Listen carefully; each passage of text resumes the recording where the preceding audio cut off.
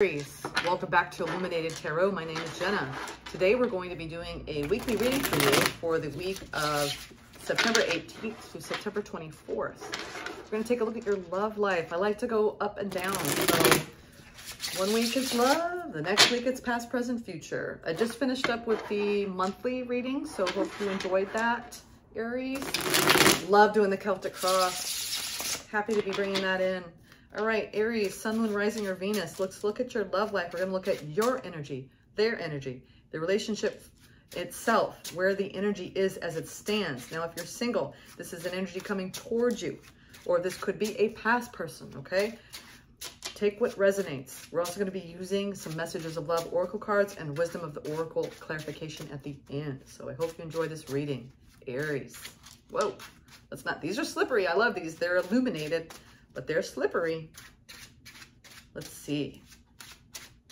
I enjoy the love reading so much, especially as we're entering into Libra season. Leaning into love. Let's see what you got going on. Ooh, the Fool, Aries, the Emperor. You're showing up like a boss. Page of Cups. Are you making a love offer? Someone around you make a love offer? Ooh, Aries, you got a huge tower in someone's life around their love for you. Wow. Interesting. Wow. Yeah, you got something happening. You got something cooking up. All right, Aries. Overall energy for the reading. Oh, this, I had to like sit up here. What's happening here? Aries, okay. This week, you're feeling a little bit guarded right now. Whoever's seeing this, whatever Aries, group of people that is listening to this third week is going to be kind of pivotal for you, all right? You have been guarded against somebody, something. You're feeling defensive. We're going to clarify that in a minute. Why are you feeling defensive? Your energy is like, whoo, telling you what, you've got the energy. I can't believe it. You've got the Fool. Okay, you stepped off into a brand new beginning. You feel like you are in a brand new cycle, either with a person that you've had a history with, or you're opening up into brand new opportunities as a single person, or you are in a new relationship. And it is making you feel more yourself, more standing in your power, more of the leader that you are, Aries. And I think that more and more you're opening up yourself to this person. We're going to clarify these energies though. Let's see to the messages of love oracle. We're going to cap these energies off with the messages of love oracle card. Abundance. You've done the work. Abundance flows to you now. Love that. So this person makes you feel abundant. Healing. Old wounds and childhood issues need revisiting. So I think your person is doing a lot of healing work around themselves. Your true love is already part of your life. So whoever it is that you're thinking about right now, this relationship, it is someone you know, someone that, you feel intuitively guided to go towards, I'm seeing. Their energy, justice, coming back into a place of balance in this feeling of love for you. It's like a major epiphany happened in their lives. I think they've done a lot of healing work. Maybe it's someone that, has come to you and they're just like, wow, I can't believe that I've manifested this Aries in my life. And I have so much love for this Aries. And my heart is full, totally full. Aries, I love to see this. Sorry, I got barking dogs. Package deliveries, Amazon, to keep coming. Keep coming, Amazon. Mail, you name it. A leaf. We got dogs. Oh, and the energy for the overall connection, the High Priestess, the Three of Cups, and the Ten of Swords. So whether you feel like this could end at any moment, or there's been some wounding around both of y'all's hearts, whether it was inflicted on each other or what you both carry, you're both being guided to celebrate, okay? Move past whatever hurts and celebrate your love in the here and now, because your true love is a part of your life. We're clarifying right now this defensiveness that you feel. Are you you're trying to defend yourself? Oops. Where did that go? What the heck? Slid in between the cushions here. Ah, the Ten of Swords wanted to reverse. I think that's Spirit telling me that this is past stuff, not necessarily what you guys have created for each other. Past people stuff. All right. So the this feeling of defensiveness, You feeling a little bit guarded. Maybe you went through a period of pain, a cycle that ended. Whatever it is that you felt defensive around, a person, place, or thing.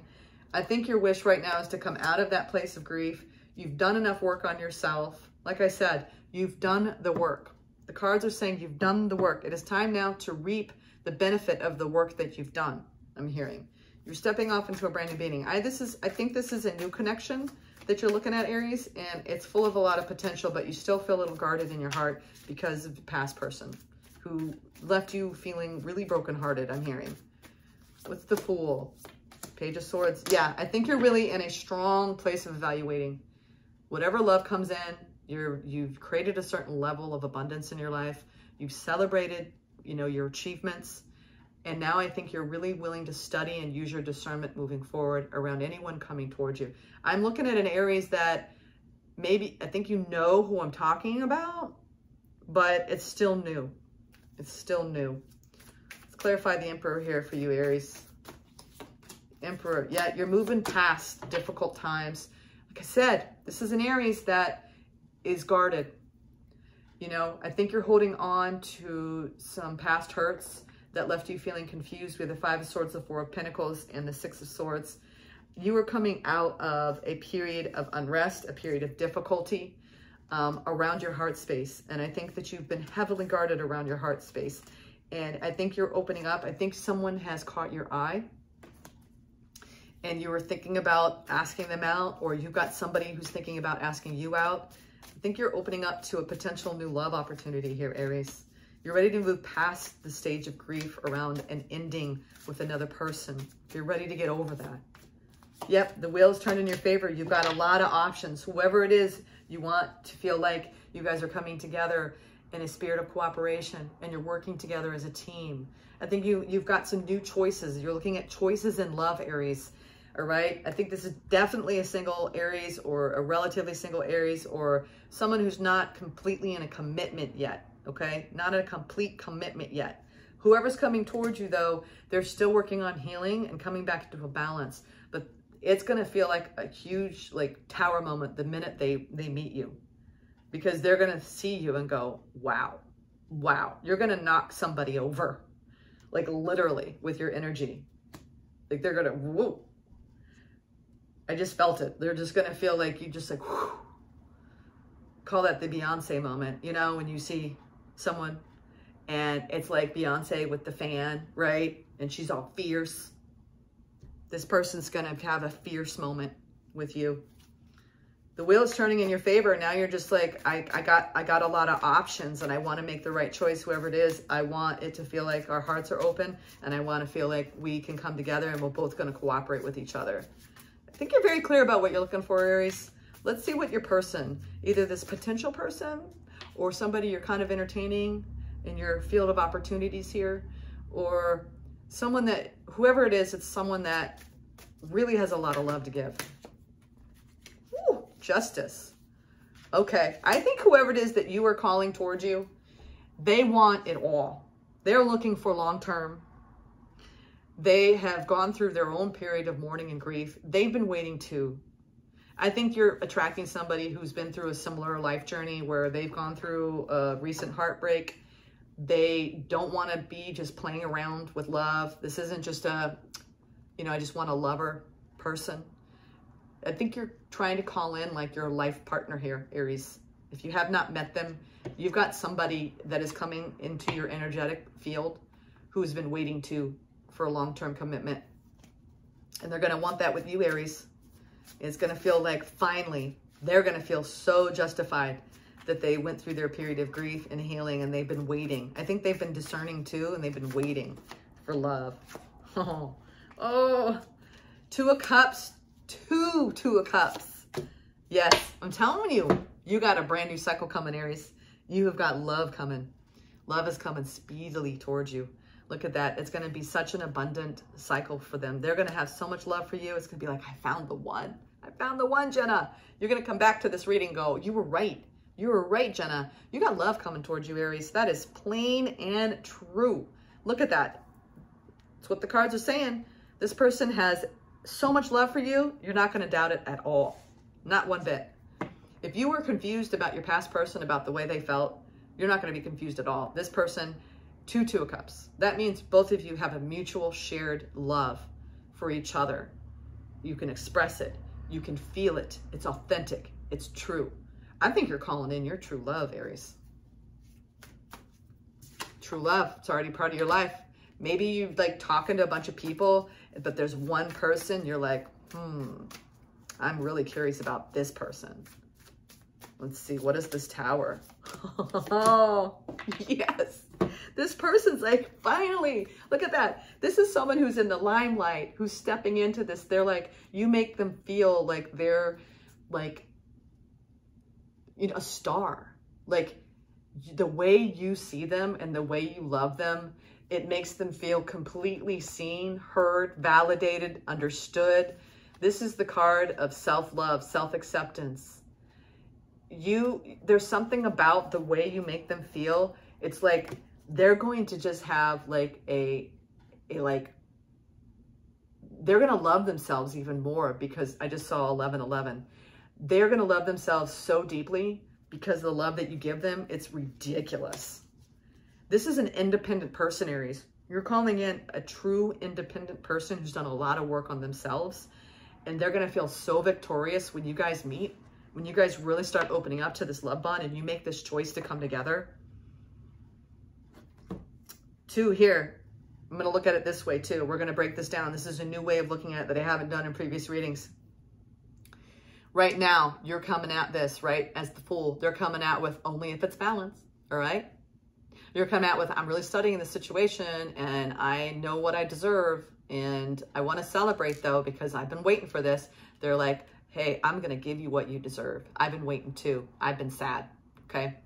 Moving down to the Emperor, you're like, this is who I am. You know what I mean? I know how to move past what doesn't work for me. I've had my sense of confusion.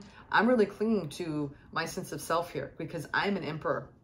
Hear me roar. They're like, I see your Emperor. I love that about you. I love that you're an Emperor. I have so much love for you. It's going to grow and grow and grow and grow. It's going to multiply. And we're going to create an abundant life. And I deserve this new phase, damn it. And then you're going to come here and you'll be like, would you like to go out? Would you like to get to know me? They're like, would I? Hell yeah, I would. Ah, you know? And then the angels are singing. That's what's happening here. Or that's what's going to happen, Aries. Did you like that rundown? That's the little, you know, that's speed dating right there. That's speed tarot. All right, let's look at the energy of the connection. That was fun. I was like, the other night, I was pulling love cards because I'm like, I want to add a new twist. And it was like, I want to start dialoguing between each section in this love connection. Before I would just look at you, then them, and now it's like you, them, and this field too. It's all connected, right? Even in the reading. All right, so I think you both are going to be intuitively guided to each other. High Priestess, this mutual energy between the two of you. You both feel intuitively guided to fall in love, to be together. You both feel like this is your true love. Yes. Aries, you're calling in the love of a lifetime here. And you guys are going to feel a little bit like, ooh. All right. Hey. The path to love and following your intuition does not come without a little bit of feeling a little bit worried, all right? It's not unusual on the road to happiness to feel like a little fearful. I think you guys are both afraid about opening up. Can I trust this? That's what I'm hearing. Can we trust this? You know what? You guys got to understand that you got each other's backs, okay? You're opening up. They want balance. They're looking for long-term, okay? You guys both have happiness here in this column. If you let your intuition guide you, if you open up to love, okay? If you open up to love, it will grow. It will grow, it will deepen. Your intuition is telling you it will. Don't hold on to the fear, okay? Don't let fear guide you. Don't let your past fears guide you, okay, people? Both of you, don't listen to this, okay? You don't need this going into this new cycle. This is what you focus on. Okay? Do not be afraid of being happy. You deserve happiness. You deserve love. Okay? I'm putting that Ace of Swords down. Drop that guard. Okay? It's going to get in the way of this new love. Building it. Okay? coming together, Three of Cups. You and your bossy ass emperor self, and I mean that with love, okay? You guys are bosses. You guys are leaders. You guys are respected in your community. You're coming out of a period of distrust. You're coming out of a period of not having love. Ace of Cups. You got to trust and love again, Aries. You got to trust and love again. Trust and love again. That's what they're saying. Both of y'all. Keep your heart open. Trust and love again. Yep. You guys have both been heavily wounded in the past with other people. And I'm telling you, both of you feel it. Both of you are scared that this is going to lead to another, you know, hurtful situation, okay? If you want to carry pain into this cycle, into this relationship, right? And let that inform you moving forward, and you don't want to keep your heart open, it is going to shoot you guys in the foot. So if you need to start going through this path, not letting your fears guide you, okay? I'm going to tell you right now, if you guys really want to celebrate your love, you keep your heart open, both of you, and you drop any distrust you have around things potentially ending. If I'm telling you, the Ten of Swords is the fear we hang on to about an ending that may never come to pass, okay? You can't love from that place of fear, okay, Aries? Do not do that to yourself. Let's clarify this Ten of Swords between y'all. I think you're worried about rejection. I think you're worried that if you open your heart and you make an offer that they're going to reject you. You're like, no, they're out of my league. Or vice versa. Yep, yep, I'm telling you. Yep, there's fears. There's hidden fears around this, around the potential of this. I think that you guys need to open up. You need to have faith. You need to take this leap of faith. Leap of faith here, leap of faith here. Leap away from the fear of this not working out and just see what happens. See what happens. You guys have a lot of hidden emotion here. It's like you guys have both been saving up all this love energy for a while. I think both of you guys have not been in falling in love. Maybe you've been falling in like, but now you're like, ooh, I've caught something here that really has my attention. And it's going to be an abundant cycle, an abundant phase, but you've got to come out of this feeling of fear, okay, of rejection, okay? Overcome the fear of rejection, Aries. That's going to be your title for this week. Overcome your fear of rejection. This is a beautiful, beautiful love. Yes, why? Here's the thing. I think that you're still questioning the previous cycle, why all that pain had to happen. Well, so you could heal. And you could heal these wounds of abandonment. You could heal from your previous pain. You've got someone coming into your life, Aries. And it's going to really make sense all the why, okay? It's going to make all the sense in the world why all of this had to happen. So you could call in your divine counterpart, and you can call in your true love. You want true love, you got to heal, and you got to resonate with that true love vibration, okay? And that means healing your old wounds, healing these things that limit you from believing that you can have it, okay? Because you got this. It's right at your fingertips. So let yourself love, okay? It's time to love again, Aries, all right? Sending you, woo, you're going to have fun. You're going to have fun this week. Open up, okay? Take care.